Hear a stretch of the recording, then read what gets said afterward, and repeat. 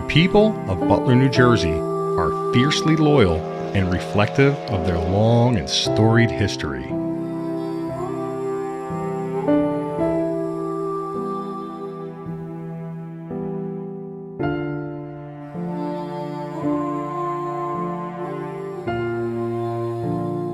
Like Lady Liberty, who found her footing here, its residents stand proud of the borough's roots as the last dusty stop on the Susquehanna Railroad.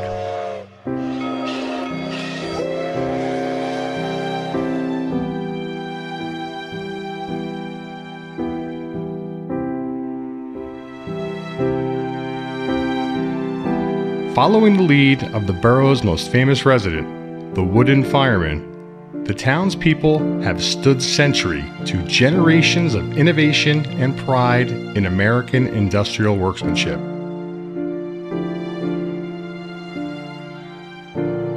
Butler's blue-collar history is one that many take pride in, but large parts of its historical figures and places are unknown to today's current residents, somehow lost in the translation between then and now.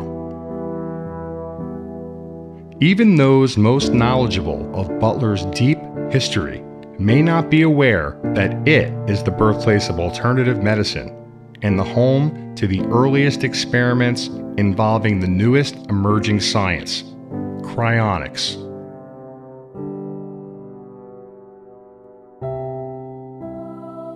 Ironically, though, frozen in time are the unforgettable images of the worst fire in the entire country when the Pequannock Soft Rubber Company went up in flames in 1957, along with Butler's entire economy.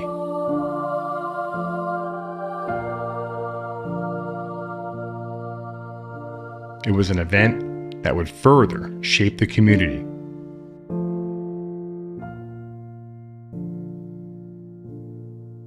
Although the saying is only a recent vintage, it still captures the essence of the entire borough.